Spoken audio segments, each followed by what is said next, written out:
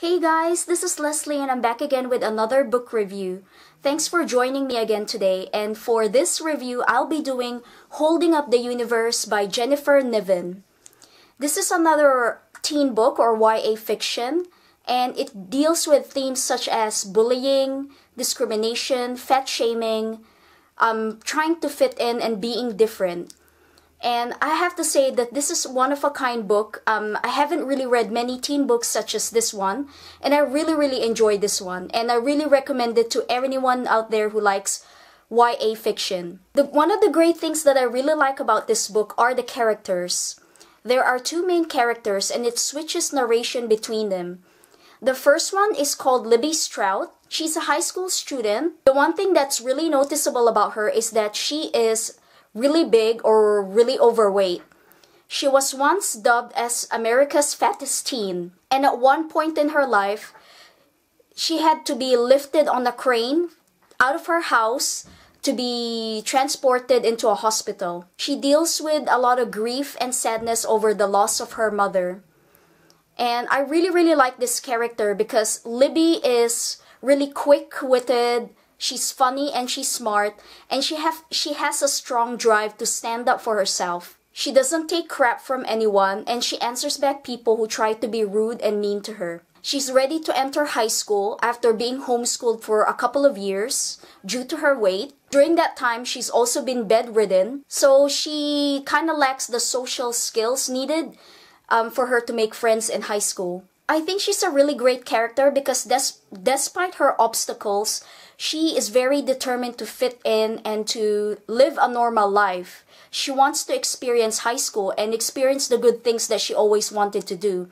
She's very into dancing, and she even had the courage to try out for a dancing squad at her local high school.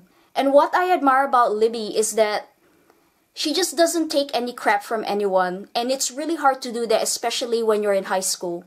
For example, people would leave mean notes into her locker, and it would say things like, "You are not wanted."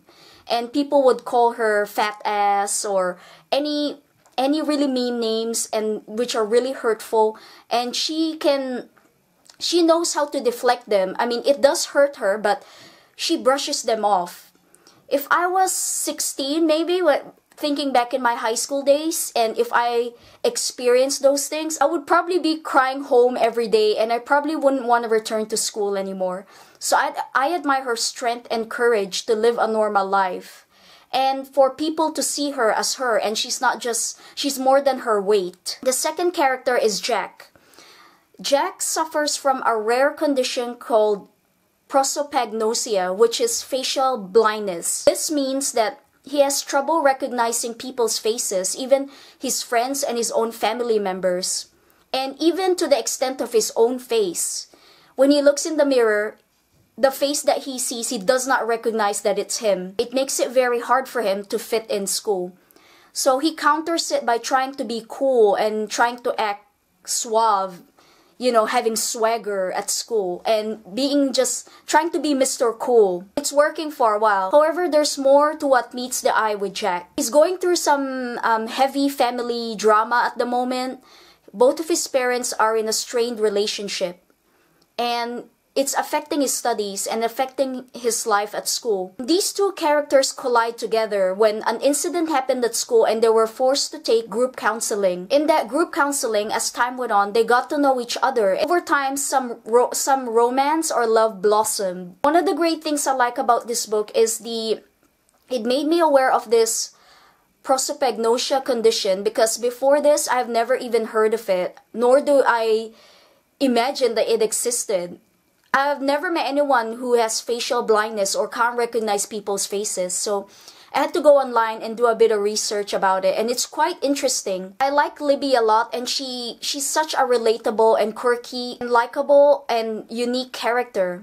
I felt like I can see myself in her, like when she was in high school, because I also kind of stood out in a way, but with her, she was dealing with weight, but with me, I was dealing with height.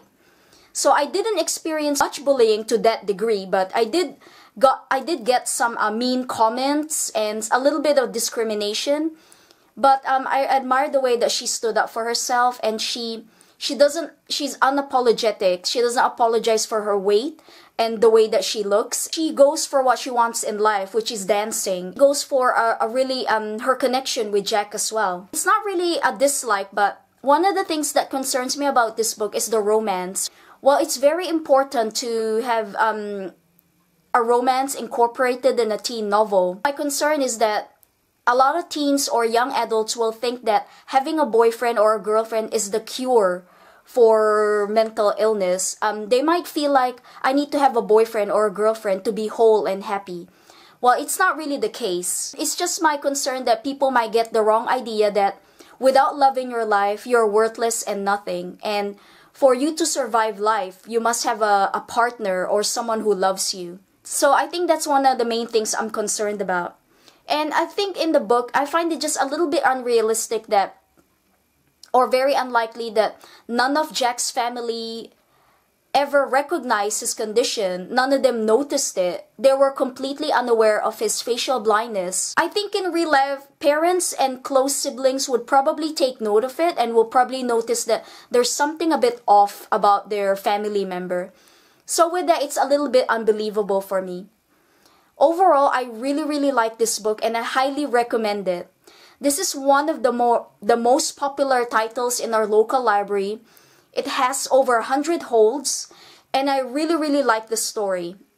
The author did a great job portraying these two characters who are flawed. At the same time, they have so many redeeming qualities about them. And it isn't any typical high school character that you normally read in high school teen romance books. Usually read teenage characters in books who are so perfect and who looks great and is so talented and smart. These two characters are against the norm. The main character is very overweight. At most, I think she weighed over 600 pounds.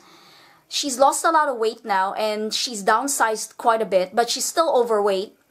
And it's not really the main norm to write in books, to write the heroine as a really big character. And the guy also is, he's really cool and he's really handsome, but he's got so many issues dealing with his condition as well as his family issues. I would rate this book a 4.5 out of 5 stars. It's a really terrific book and I recommend everyone to please check this title out. That concludes my review for Holding Up the Universe. I hope you enjoyed it. Thank you so much for watching. Don't forget to click like and subscribe to my channel. And stay tuned for more videos. I hope to see you in my next video. Bye!